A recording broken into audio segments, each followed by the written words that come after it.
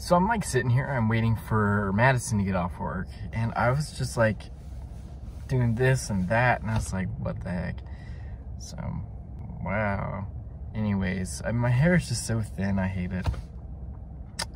Anyways, so like I said, I'm waiting for my wife to get off work, and I'm just super tired, and I was thinking, I've been sitting here for like almost an hour, I'm suffocating because of the heat. Wow. My eyes in the sun look really green. I don't know, what color do they look like? That's a very flattering look. That's probably gonna be the thumbnail. But, what was I saying? Oh yeah, I was sitting here just thinking about the past couple days and how much fun I've actually been having in making these videos. Because it gives me a reason again. I felt like I was getting sort of like in a slump of just doing nothing, sort of being trapped in my own head kind of a thing, and it's been a lot of fun. I've loved it. It's been great. And then watching it, I'm like, wow, I actually go out and do a lot of stuff. It's pretty much the same stuff, but you know, it's been a lot of fun. So I'm glad I'm starting to do this again. I really am. So it's nice to be able to, like I said, have a reason to film something and have fun and be, you know, myself, I guess.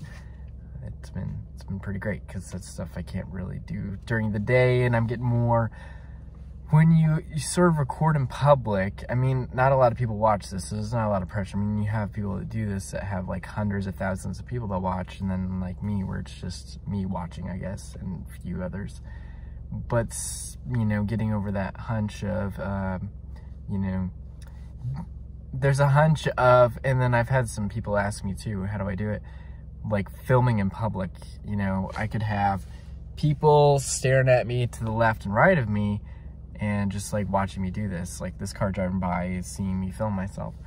Or like yesterday we went to Noodles and Company, and like the waitress was bringing, or not waitress, but I guess person working there is bringing the food, and that's how it works there, and I was filming. So sort of getting past that hunch, and once you get past that, then you can have a lot of fun with it. There's no more awkward boundaries. And I think I'm getting there already, even though I was kind of getting there, and, you know, still I won't be like out in the grocery store. I guess I kind of do, but just, you know, whipping it out and be like, hey, what up?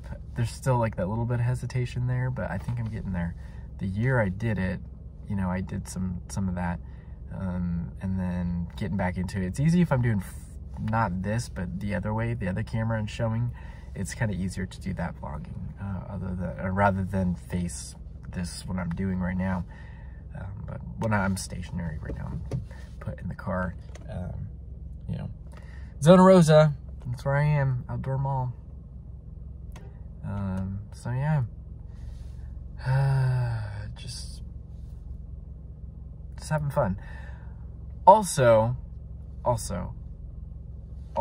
it's been really great to sort of go back and sort of watch stuff I did, not last year, but the year before, and kind of, you know, think about what I've been doing since then, and in a way being upset at myself, because last year, gosh, I did so much last year, and then I didn't film any of it, just Valentine's Day, which, Valentine's Day, I've done something for Madison every year, and I already know what I'm gonna do this year, but she doesn't get to know. She's one of those people, my wife, she hates surprises. She will get anything out of me that she can, so she doesn't have to be surprised. But, you know, sometimes I can hold it in. Like, before I proposed, she actually knew I had the ring, so that was crazy. So, what was that? Yeah, I proposed to her. I have some footage, I think, on my phone about, you know, some of that stuff. But, because I was planning on doing, like, a whole wedding, from proposal to wedding sort of vlog video. But I didn't do it. You know, a lot of regrets about stuff I'm not doing. But, you know, now, this year, I gotta go for it. And I'm gonna go for it so hard because I have so many ambitions, and where I'm at, like right now in my life, I'm not happy. I'm not happy for where I'm at. You know, I'm 24 years old and I'm miserable. You know, where I'm at, I'm thankful, really am, because I'm still able to do a lot of things. for where I'm working. But it's not my calling. It's not what I'm gonna do. And I'm a fighter, and whenever I have that ambition, I get things done. And I have ambition to be better. So anyways, 5 minutes just ranting on, and gonna cook some dinner. Maybe I'll film some of that. If I do, I do. If I don't, I don't. I guess let's move on with the day. She should be out in 10 minutes. I've been sitting here for over an hour. Please help me. What'd she say? Kind of want popcorn right now. That's the messages I get. Anyways, yeah. I swear to God I live at the grocery store, but look at those. Those are like, oh God. Wow. Valentine's Day is here. Get your toys with Valentine's Day.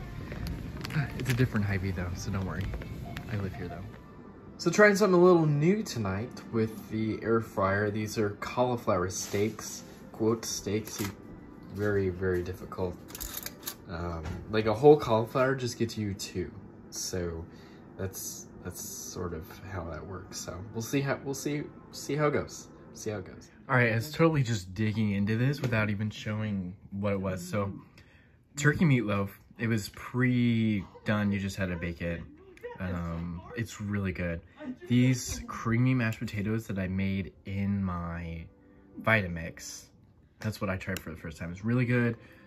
There's the cauliflower steaks. I know it looks burnt, but cauliflower burn is all right. And a roll. So some apple juice that looks like urine, and this new drink that I'm doing. So it's really good. Yeah, I liked it.